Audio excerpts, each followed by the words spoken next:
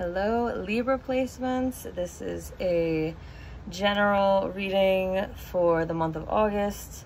This message will apply to you if you have Libra as your sun, moon, rising, Venus, north node, south node, any prominent stelliums, personal placements. And this message is for you whenever you see it. So I'm currently filming this on August 1st. Today is also the full moon in Aquarius. Libra and Aquarius are both air signs. We have different philosophies of going about things in our relationships with people. But at the end of the day, we really do have similar principles. We want equality, fairness. We care about people, ideas, social interactions. So what is going on for the Libra placements in the month of August? What is going on for the Libra placements?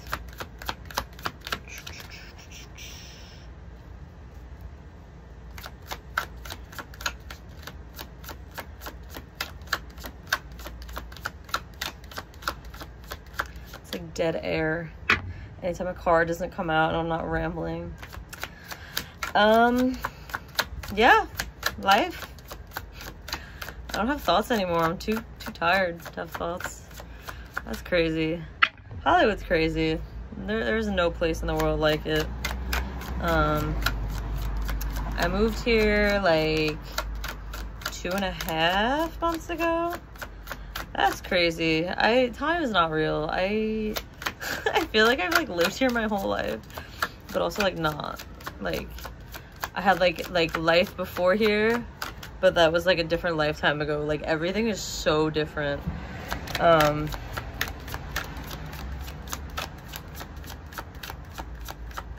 Damn, Libras, you really don't want to talk.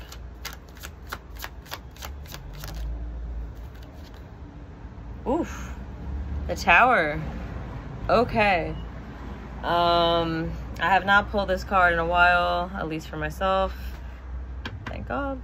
Not to scare you. The Tower is just when circumstances outside of our control, like if you're noticing you're taking L's left and right, like things are kind of blowing up, situations are not working out for you.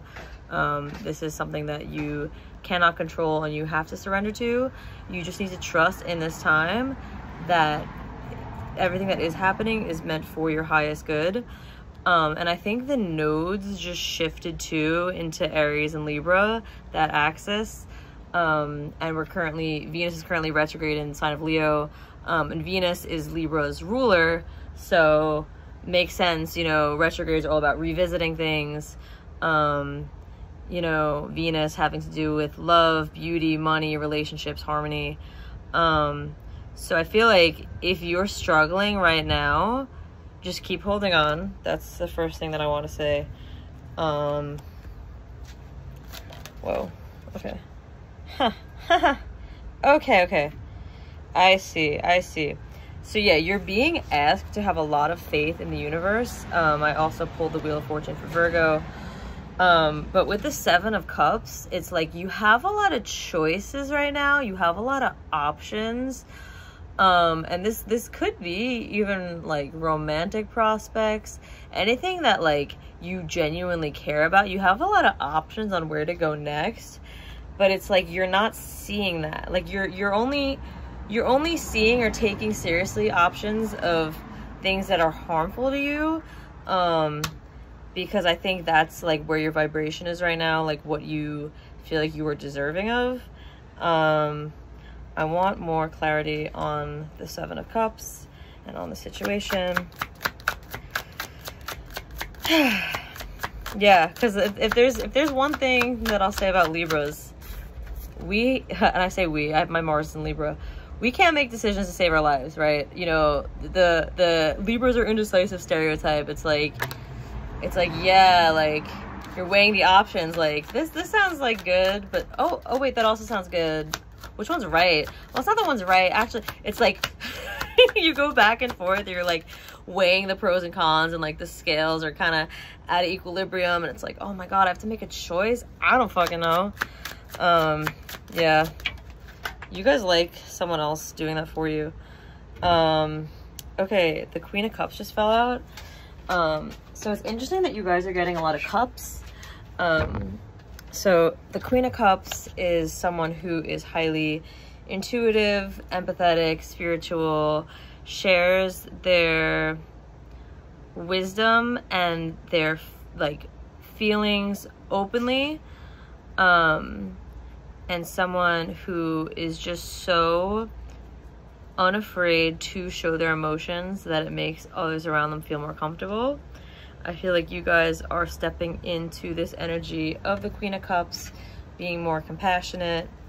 I'm very curious, like, I don't know, I feel like this reading is so dramatic. It's the Tower and the Seven of Cups. I'm like, whoa. Like, I feel like right now, the month of August can feel a little bit unstable or ungrounded for you guys. Like, you really don't know what's going on, so you're doing your best to hold on. It's like there's so many options, and like, how do I even make a decision when my life is so chaotic? Like, trust that divine timing is at play here. And I think like some good advice for you guys is to just really, like, anything that's coming up, any emotions, any sensations in your body, like, really honor that. Don't try to force anything. Try to go with the flow. The Star in reverse. Okay. I feel like, you know, if you guys have been losing hope, and also I think in the order of the cards, the Star is after the Tarot. Jesus Christ. The Tower. So it's like when there is all this destruction, trust that there's a rainbow at the end of the storm. Like, don't lose hope because you can't feel it or you can't see your way out. Like, this is all happening for your highest good. Everything that's happening right now is for your highest good. You're being asked to trust it. Anything in your life that is not meant for anymore is being removed. These obstacles, these blockages. The Hanged Man. Yeah, you're really being asked to pause, surrender, be in stillness, not do anything, you know. And I think also, like, in retrograde seasons, it is harder to get forward movement. Like, I think this is a common feeling among the signs of feeling stuck. But it's like you, by sitting back and falling back and letting things play out, you will be able to see the situation more clearly and to make decisions. The Hanged Man is also a card of meditation, reflection, pause. Yeah, surrender. Things are out of your control. You don't have control in the situation, you know, but that doesn't mean that, oh my God, the world's ending and everything's on fire. Like, nah, man. What do the Libras need to know right now? Yeah, wow. Okay. No, literally, like, the Hanged Man and then the Hermit. Like, these cards to me just scream, like, alone time, leave me alone. And the Hermit being the card of Virgo. We got Virgo, we got Aquarius energy up in here.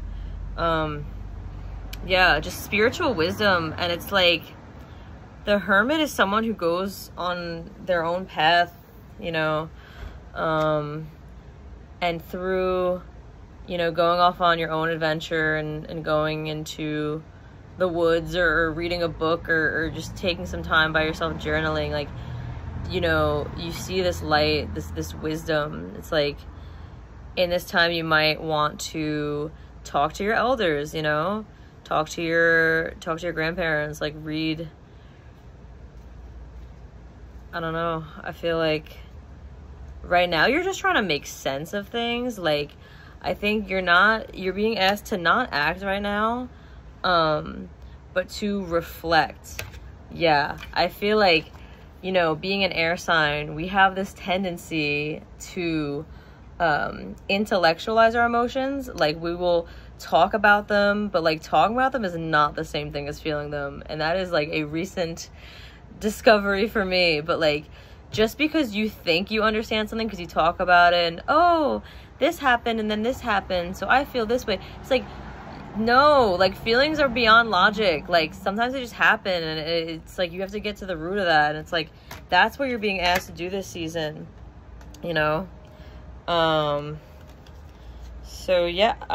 Okay, at the bottom of the deck right now is the Two of Cups, and how on brand that before I was talking about relationships, and you know, Libra is a sign of relationships and balance, and you know, you're at your best or you're at your happiest when you are in a partnership with someone else.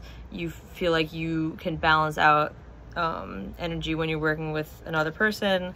And so right now, I think you're just overwhelmed. There's too many options. And like, this doesn't just have to be for love. It's just like in life, in business, in friendship, like there's a lot going on.